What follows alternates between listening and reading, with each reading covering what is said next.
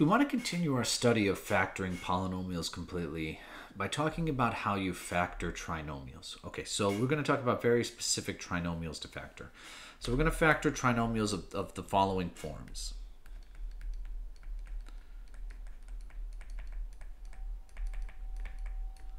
The first way would be trinomials of the form x squared plus bx plus c.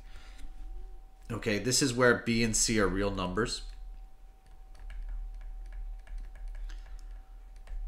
Okay, this method is actually pretty easy. The way I factor this is I factor this by completing a number game, and that'll make sense as you watch my lecture.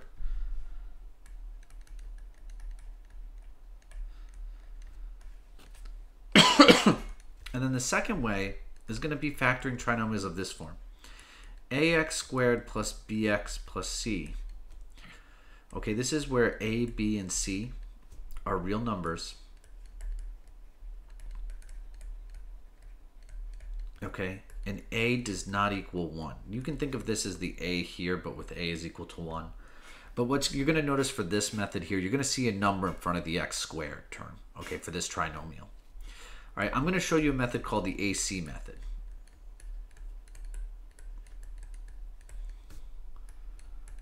And the AC method is going to seem pretty confusing at first, but it's actually once I'm going to do 3 examples of it. After you do the first example, you're going to see that it's actually pretty straightforward. It's just kind of like following an algorithm to understand how you factor these trinomials. Okay, so we'll start with these ones, these easy ones. Okay. All right. So this is also called factoring trinomial whose leading coefficient is 1. So you're going to factor x squared plus bx plus c. And my number game is this. You're looking for 2 numbers.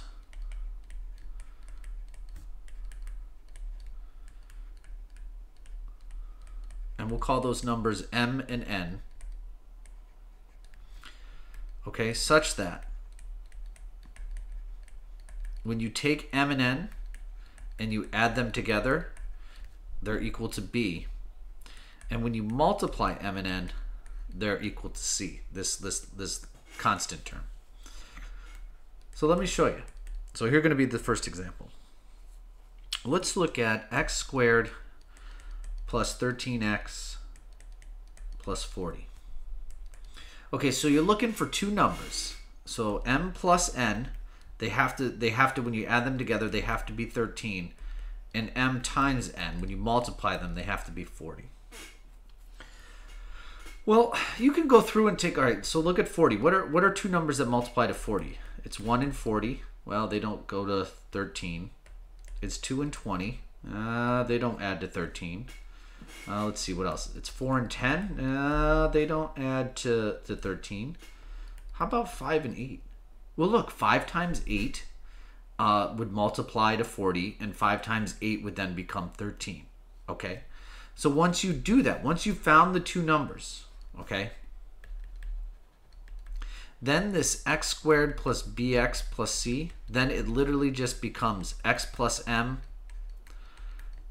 times x plus n. So you can immediately factor this as x plus 5 times x plus 8. And it doesn't matter if you put the 8 first or the 5 second. It doesn't matter. And this works. Like if you check this, if you FOIL this out,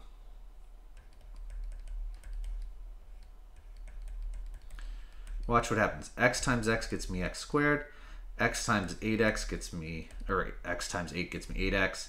5 times x gets me 5x. And then 5 times 8 gets me 40. And then look. You combine the middle terms. And we got it. Okay. So this is just going to involve a little bit of practice. Okay. So let's just do a bunch of examples just so you can see, and you'll see how I approach it.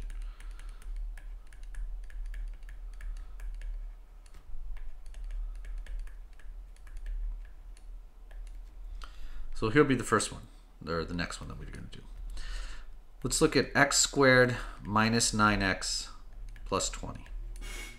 So now this is interesting.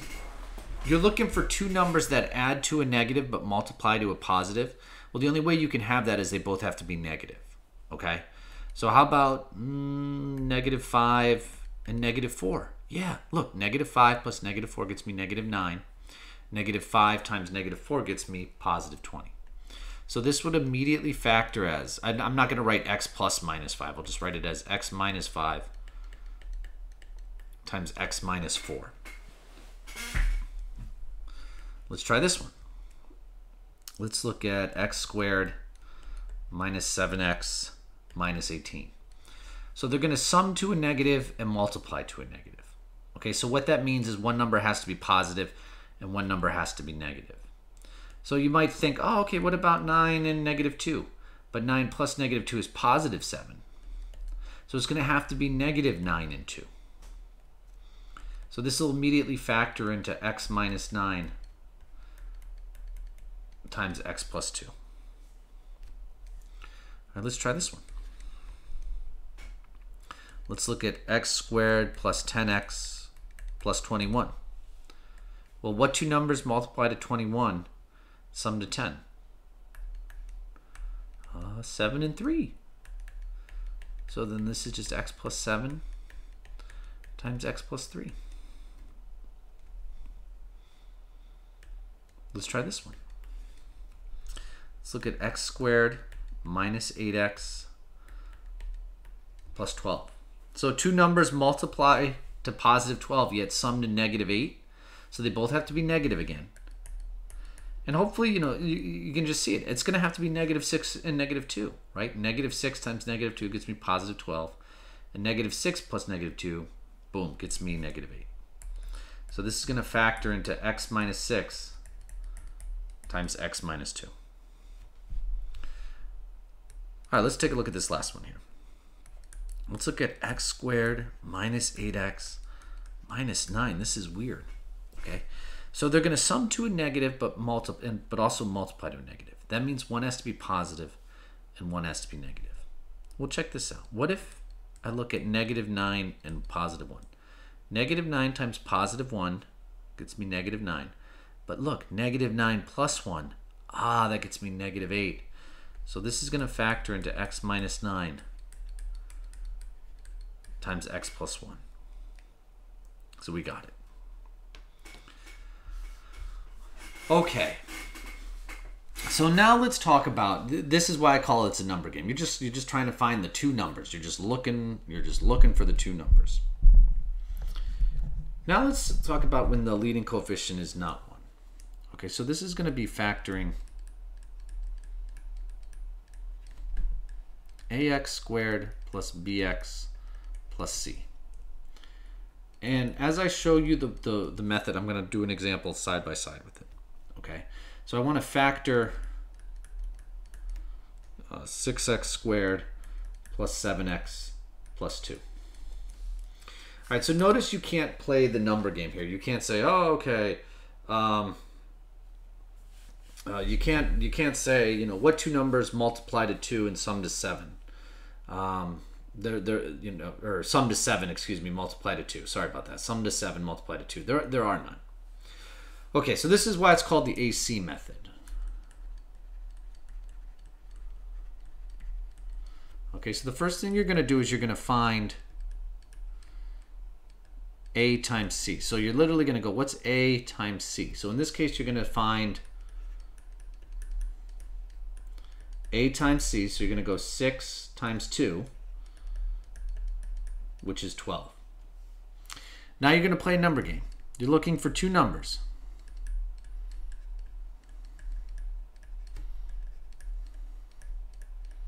And we'll call those numbers m and n, such that m times n, that's going to be equal to this AC that you just found. And then m plus n is going to be equal to b. I know it seems a little weird. So we're looking for two numbers over here. Okay, m times n is going to be 12. And m plus n is going to be this middle term, is 7. I don't know. So what you know, what two numbers multiply to 12 and sum to 7? Well, it's 3 and 4, right? So after you found those two numbers, what you're going to do is you're going to split the middle term.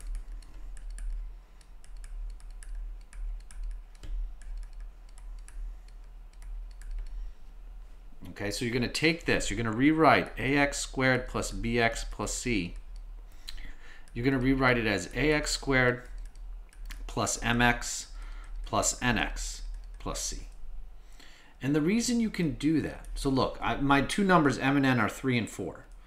So I'm going to take 6x squared plus 7x plus 2, and I'm going to rewrite it now. The 7x is going to go away, and it's going to be written as 3x plus 4x. And the reason you can do that is because 3x plus 4x is still 7x. And then look, I have 1, 2, 3. I have 4-term polynomial. Then the last thing you're going to do is factor by grouping.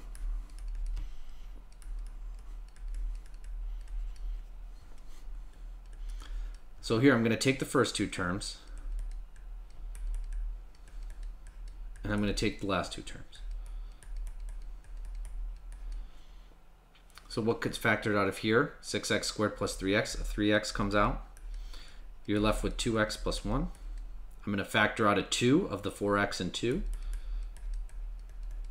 Wow, look at this. Now they both have a 2x plus 1. 2x plus 1, I'm going to factor that out. And I'm left with 3x plus 2. And if you foil this, if you were to foil this, you know, you'd get,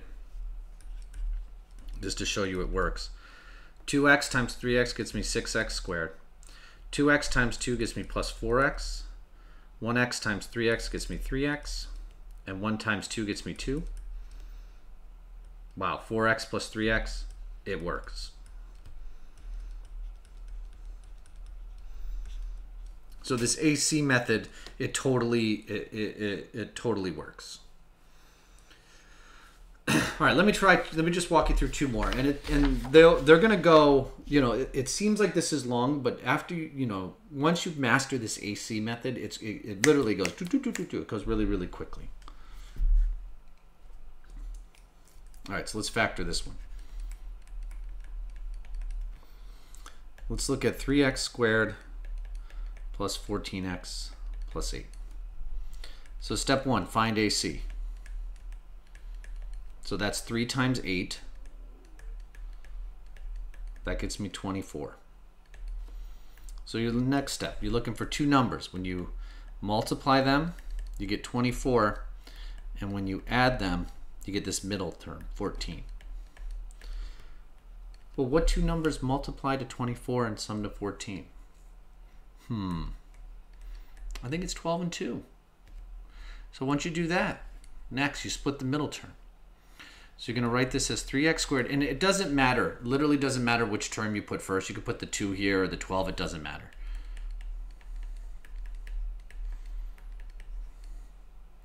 Next, final step, you're going to factor by grouping.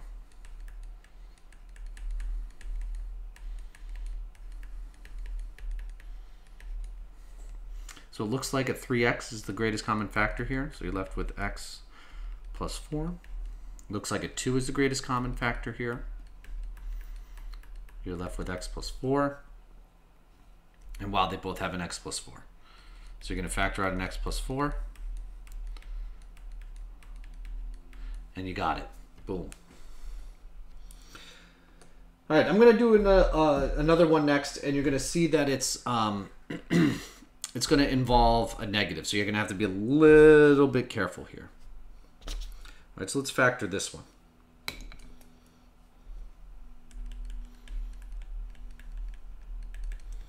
So let's factor 8x squared plus 2x minus 3. All right, so this minus 3, so when you go to find AC,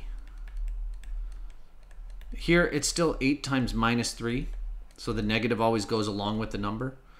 So this is minus 24. All right, so next, you're looking for two numbers. When you multiply them, you get minus 24.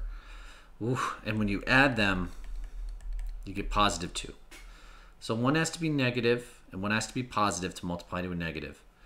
And of those two numbers, the larger number has to be the negative number here. So I think if you tried -6 and 4, no, because then when you add them, you would get -2. So it has to be 6 and -4. And I misspoke here because the sum is positive. The larger number has to be positive. I misspoke there. I'm sorry. So you see here now I found the two numbers. 6 times -4 gets me -24, and 6 plus -4 gets me 2.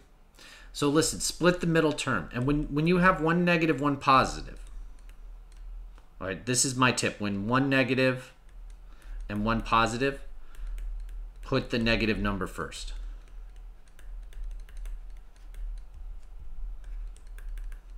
So in my next term, when I split the middle term, I'm going to put the -4 first. So it's going to be 8x squared minus 4x plus 6x minus 3. All right, now let's factor by grouping. So let's group the first two together. Let's group the next two together.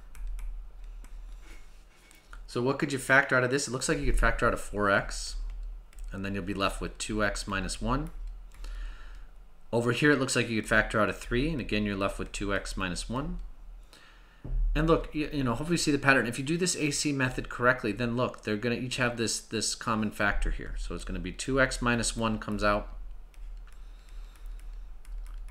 and you're left with 4x plus 3.